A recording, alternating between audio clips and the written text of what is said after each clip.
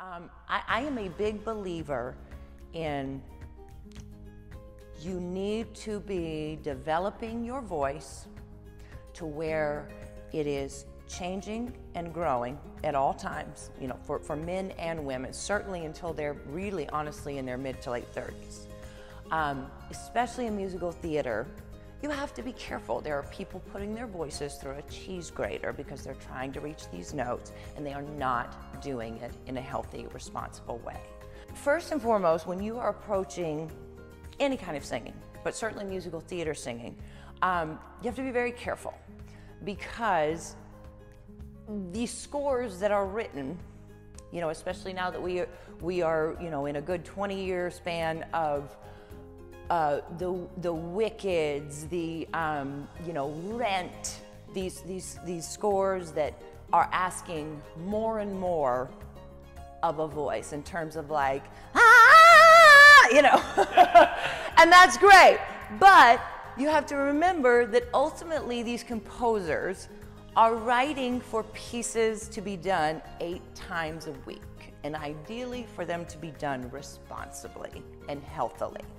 So there is also the element of a challenge to sing something vocally, but then also we are storytellers. We need to communicate a lyric. We need to further the play in what is being told through these songs. And our goal here is to teach and nurture how to support and develop the voice just as a technical instrument before we add any lyrics to it. And learning how to do things that allow us to sing these scores but sing them healthily and not damage our instrument, but also combine with that an emotional approach. One of the biggest things that I encounter since I have been here is that people believe, and they use this language of that there is, that you have more than one voice. I have a belt voice, I have a legit voice, I have you know, my full voice, then I have my falsetto, and I don't agree with that. You have one voice. And what our job is to train these young people to know when to navigate into the different colors or sections of that one voice and to embrace those different sections. I think a lot of times there is a stigma of some sort of failure or relinquishing of skill once I have to transition into my mixed sound, or once I have to transition into absaggio or falsetto sound.